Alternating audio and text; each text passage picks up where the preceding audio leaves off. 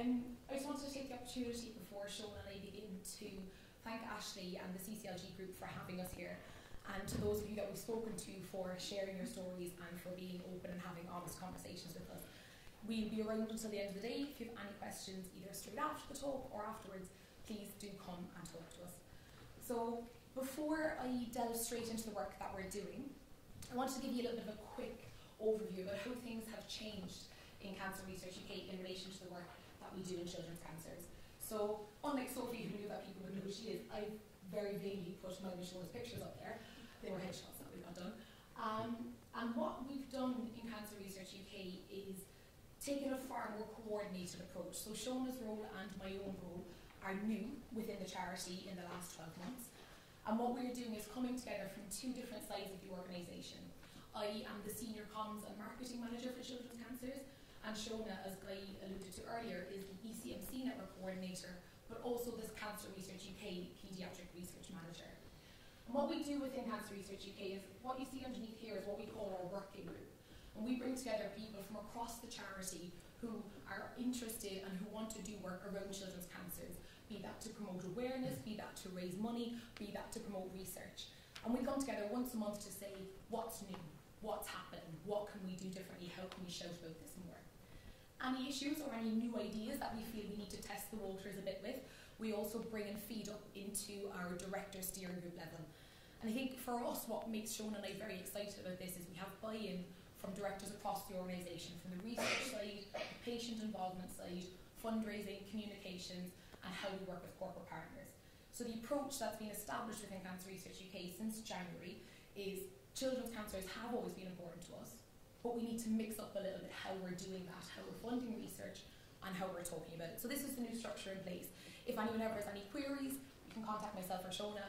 We might not be the best people to answer, but we'll know who you can talk to. So I want to touch a little bit on the fundraising and some of the communications work that we do in relation to children's cancers. I don't need to tell people in this room that we have made progress in children's cancers and more children and young people than ever are surviving before. But as Guy said earlier, it's not enough. We're still losing 520 children and young people a year, but also side effects. What about quality of life? What about long-term side effects? What about those who survive not having to worry about potentially getting another cancer when they're older in their life, not having to experience fatigue like Faith has just spoken about, not having to worry about whether or not they'll get a job in the future. And when we recognised that this was a need, that we needed to find new, better and kinder treatments for children's cancers, we decided to set up what we call a brand, Kids and Teens, Cancer Research UK Kids and Teens. And as a campaign, it raises money that is specifically ring-fenced to fund research for new, better and kinder treatments in children's cancers. And this is one aspect of the work that I do. But in recent years, it's become increasingly apparent that it's not always just about fundraising and funding research, that there's a lot to do in awareness.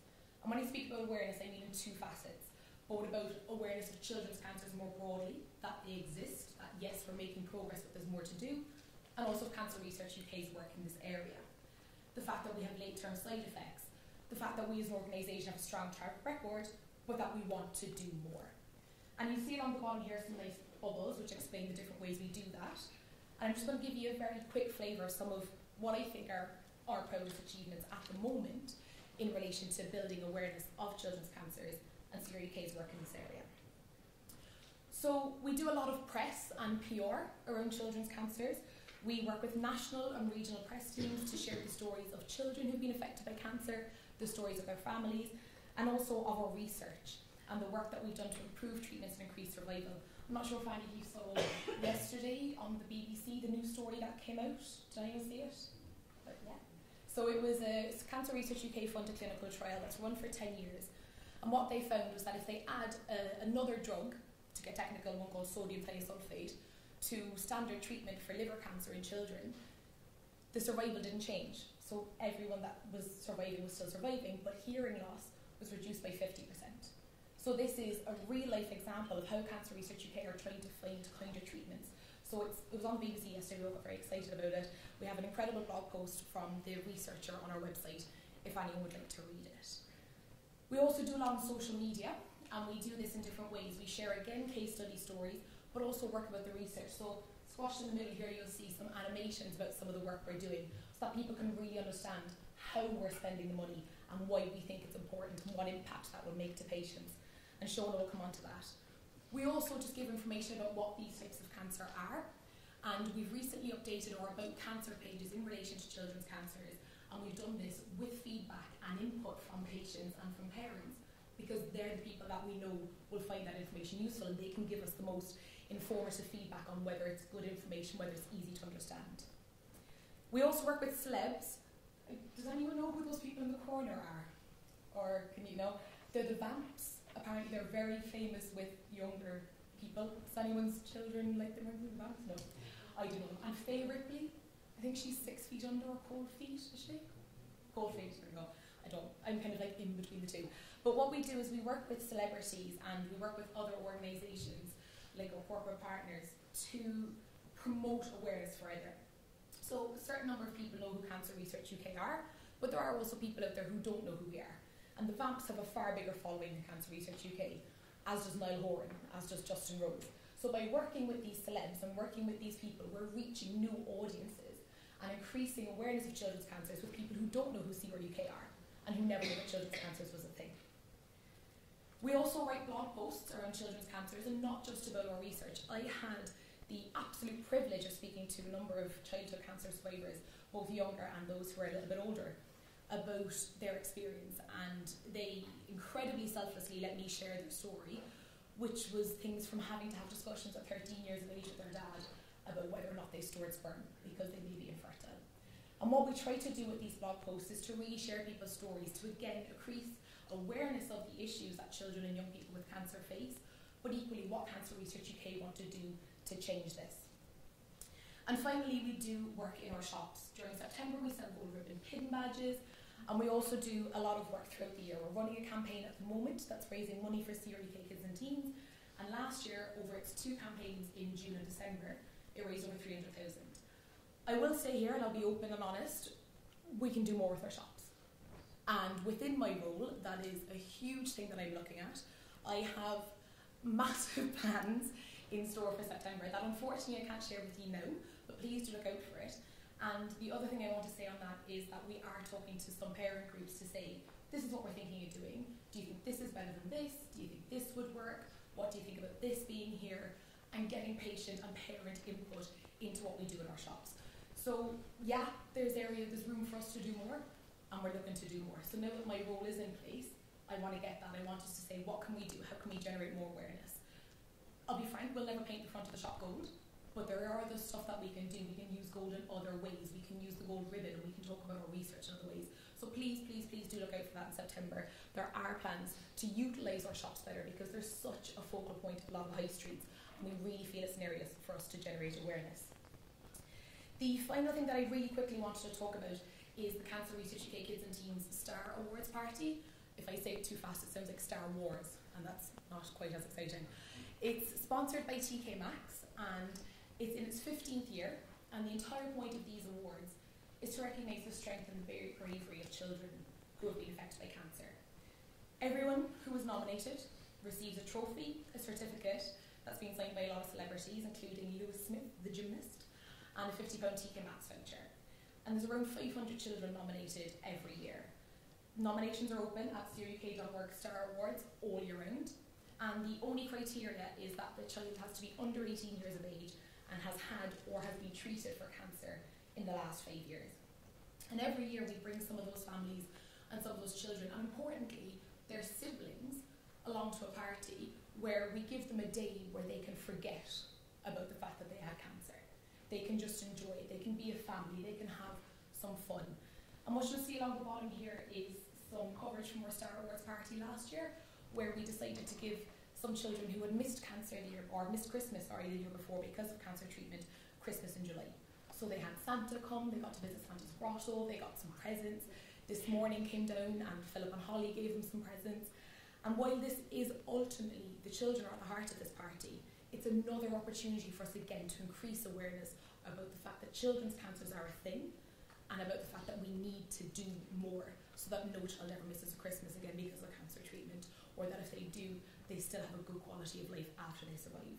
So I'm going to pass you over to my colleague Sheona now, who's going to talk you through just some examples of the research that we're funding in this area. So as Aine said, I'm Sheona, and I work in the other side of the charity where we fund the research that's going on now in cancer, in children's cancer research. And I should probably admit to Aine that when I first joined the organisation in September, I went to a meeting where somebody said Star Awards very fast, and I thought we were talking about Star Wars for most of the meeting. So I had a lot to learn about how we generate income around children's cancer research. And when we were putting together this presentation to come and talk to you about the kinds of research that Cancer Research UK funds, we thought a lot about what we do fund and what that actually means for you. So this is the pointer. So this is the treatment, the research sort of pathway that we fund. So Cancer Research UK, we talk a lot about how we fund all kinds of research. We talk about how we fund clinical trials, how we fund basic research. And for you, what's important is how we actually get to this side. And really, I should have drawn something here. That's where we're trying to get to. We're trying to find those new, better kind of treatments that we all keep talking about. And yeah, we're trying to get there. But what we're realising is whilst we fund all these different aspects, so we fund things down at this end. If we start at this left-hand side, this is that funding, that basic research, understanding what is going wrong in cancer cells in order to cause cancer, and that underpins all cancer types. And we move through this into more sort of drug discovery ends, looking at how we can find new novel agents or new targets of interest for specific cancer types. And we also fund things in the early phase clinical trial arena, which Guy's already spoken about today, those new phase 1, phase 2 clinical trials where we're trying things for the first time in children. And then if these are successful, we move on into this phase where we start rolling it out on a larger scale and looking at it against that standard of treatment that's already here. And is that treatment better? Is it kinder? But one thing I'm terrible about is with statistics, but we all know how few for children's cancers have got through here in the last 20 years. And there is something in this pathway that isn't quite working really. So what we know about at Cancer Research UK is that we need to do other things. We can't just fund this pathway. We actually have to fund things around it in order to provide the correct structure for this pathway to succeed. So we also fund infrastructure, and we've been really working hard on that recently to try and fund more infrastructure to provide the correct foundation for these clinical trials and scientific programs that occur.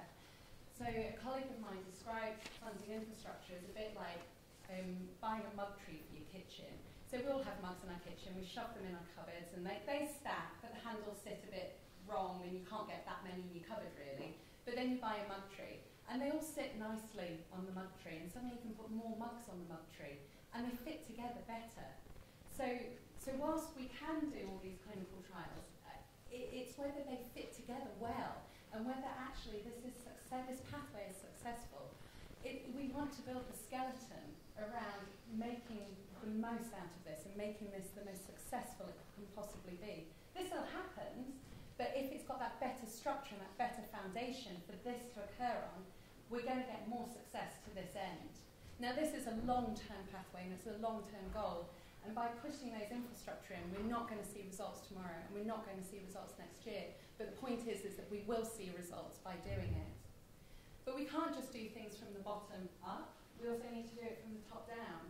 We can't just respond to things that are coming and say, oh yeah, that's good, and so we'll do this, and again, that's disjointed. We need to have strategies around this. We need to understand the problems, what's going on. We need to understand how this pathway can be made better. So we need to bring together the best minds in the world together to start helping us to create strategies around this, to start going, these are some of the problems, these are the obstacles, this is what it is. And again, this is a long-term thing. It's not going to solve our problems tomorrow. But if we start understanding it, we can start driving strategies around improving this pathway to get to this end. So to go to what we're funding in infrastructure, Guy's already talked a lot about this morning. So in terms of basic research, as you know, we fund a lot of Cancer Research UK institutes and centres. We've just funded a brand new Francis Crick Institute in central London, where that basic science occurs. But in terms of what we fund for, specifically for children's cancers, we fund the CCMC paediatric network, where we can drive those early phase clinical trials through them, where we can bring those centres together to work on an international scale to make the UK more attractive for people to bring their clinical trials to the UK. We also fund the Paediatric Clinical Trials Unit in Birmingham that many of you might be familiar with. Most of the children's clinical trials in this country run through the Birmingham CTU. And this clinical trials unit hosts a specialised team who are specialised in the setup and the delivery of clinical trials in order to try and ensure their success. And we also fund a biobank up in Newcastle, which I was very fortunate to visit on Tuesday, actually. And some of the guys from the biobank, I can see them up in the corner. There's Geeta in the corner. So please do speak to them about this, because this is a fantastic resource. And this is the only biobank that we solely fund in this country. And it's a paediatric one. And this is where we take the team take tumour samples from children, and they bank them for the researchers to then use, so that we can start understanding children's tumours and understanding the mechanisms of what can go wrong. We also fund some of the UK's leading scientists. So these are some of the top minds in this country that work very much at this end of the spectrum. These guys are the guys who are trying to understand why normal cells turn cancerous. What is it that goes wrong? Why do they start dividing? And these guys are trying to unpick these specifically in children's cancers, and they're trying to understand if there are any weaknesses that we can start to exploit. How can this start feeding into new therapies? What are the mechanisms that are causing these specific cancers to occur? These guys are unpicking it in order to try and drive through this end of the spectrum towards new treatments, so that we understand what we're targeting with those new treatments. We also fund a portfolio of clinical trials, as we've talked about today. So we fund clinical trials that run from the early phase, more experimental end of the spectrum, right through to late phase. We have about 14 clinical trials in our portfolio. I think it's 6 early phase and 8 late phase clinical trials. And here I've just put up a couple of them. This is just a snapshot of some of the ones, and some of them might be familiar to yourselves. And some of them are very highly experimental, and other ones are sort of further down in, as I say, the phase 3 end of the categories. What's the formatting? I knew it was going to catch me, sorry. So we know that there's been a huge shift in this country around brain tumours. Only even a few years ago, there was way too little research occurring in brain tumours. There was just not enough. And obviously we all know about Tessa Giles' campaign and her speech in the House of Lords and subsequent debates in the House of Commons around brain tumours. And this is something that we've really seized upon in the organisation for children, and what can we do around this field for children's research. And at the beginning of the year, we announced the funding of the Children's Brain Tumour Centre of Excellence. And what this is designed to do is to bring together two of the best minds in this country from different institutes in order to start bringing all this pathway together and start to try and accelerate it, because we know that this pathway is slow. We all know that, and I know it's a frustration for everybody. So how can we speed it up? So this brain tumour centre of excellence, we want to try and speed up this pathway by building capacity within children's brain tumour research. We want to develop the resources for children's brain tumour research, and we want to spark collaborations and bring together the best minds in the world to start looking and discussing children's brain tumour research. And so this is almost an expanded part of this early understanding the disease, and what they're trying to do within this brain tumour centre of excellence is they want to get the tools to study children's brain tumours. They want to start looking at targets that they can start looking at. They want to start doing drug discovery and getting to preclinical testing and speeding up this pathway one end to the other to try and get into that early phase clinical trials arena sooner. And this is my last slide, but this is where we're going to the future. We're still harnessing this. This brain tumour strategy drive is around £25 million that we've committed to investing in brain tumour research in the next 5 years.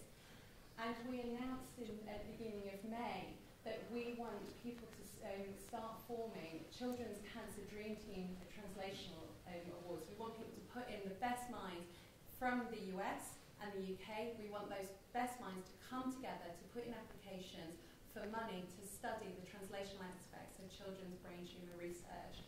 And this is where it's going. Again, this is trying to drive more knowledge in this end to try and get into this clinical trials phase. So, in summary, we are working hard to increase awareness, as Aine's been talking about, of the cancers that affect children and young people in this area. And we are looking for new opportunities and new ways to increase awareness of the various aspects of children's cancers. And we're lucky as an organisation that we have generous funding towards our children's cancer research. And we are making progress, but we also have the understanding that we need to make progress in areas all around that pathway that we keep talking around. We need to put the infrastructure in, and we need to get strategy in place to drive that pathway forward in a coordinated and accelerated fashion. And I'm going to leave it there. So if anybody's got any questions, please do ask both of